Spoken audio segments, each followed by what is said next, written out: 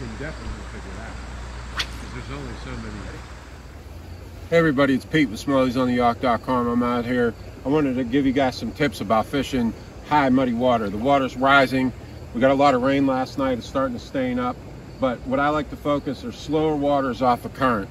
And as you can see, the water's dirty. I mean, you can see my feet here, but I walk out, can't see anything. So I don't really leave and go out and wade. Maybe ankle to knee deep, that's it. But you want to cast into areas like eddies and breaking water out here. You know, on the current seams is a very good spot to target these fish when the water's on the rise and it starts getting muddy.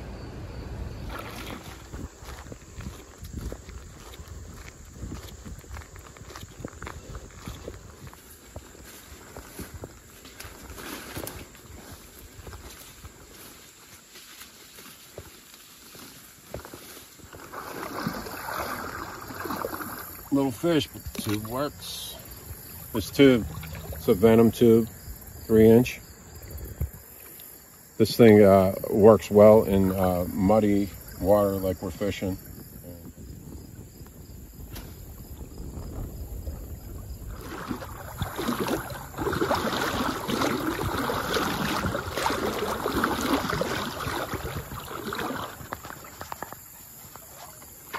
Oh yeah.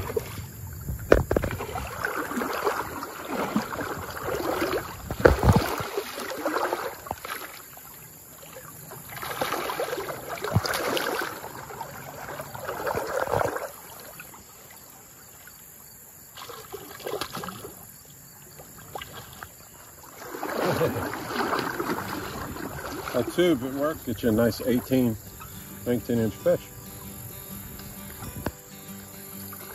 3-inch Venom tube.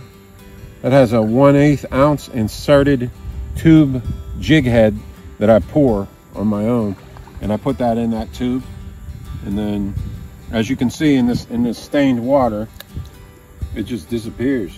But the fish like it.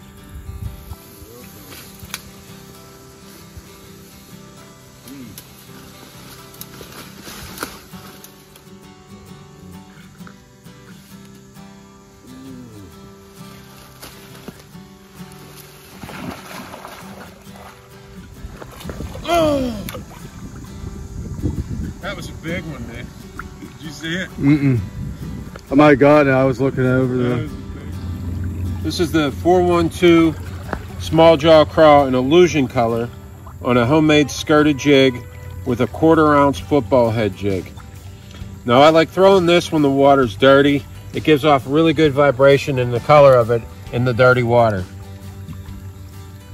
This bait's very effective for smallmouth in these situations.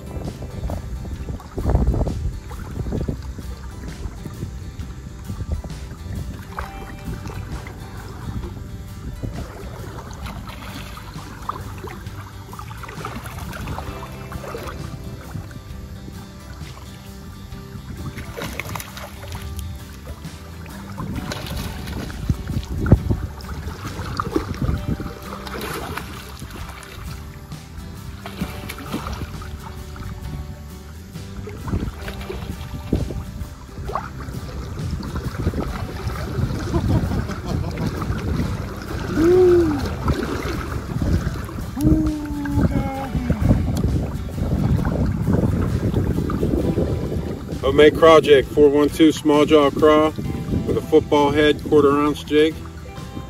Skirted jig equals big fish and stained water. 19. Look at that. You know what? 19.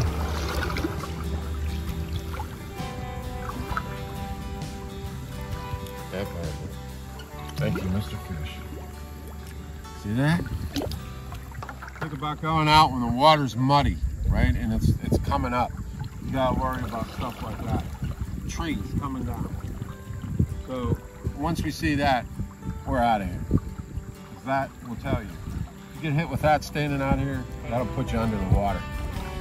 And that's one of the hazards about being out here. Right there.